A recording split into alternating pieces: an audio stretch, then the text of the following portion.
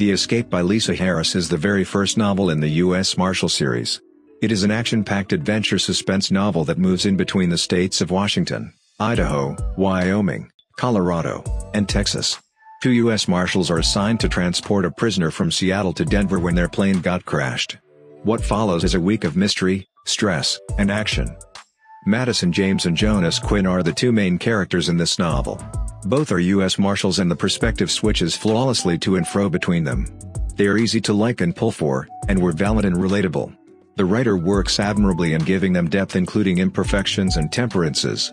While Madison was a solid character from multiple points of view, there were events when I felt she ought to have been depicted all the more firmly and less needy of help.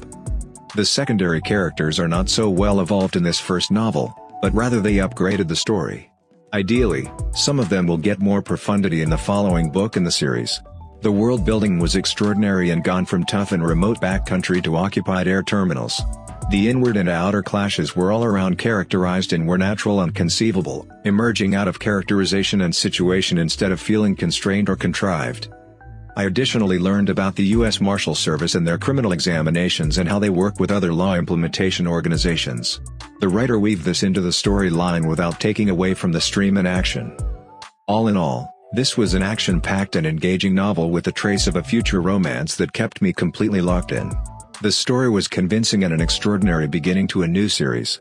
I truly recommend this to those who like action-packed novels and stories. I can't wait to peruse the following book in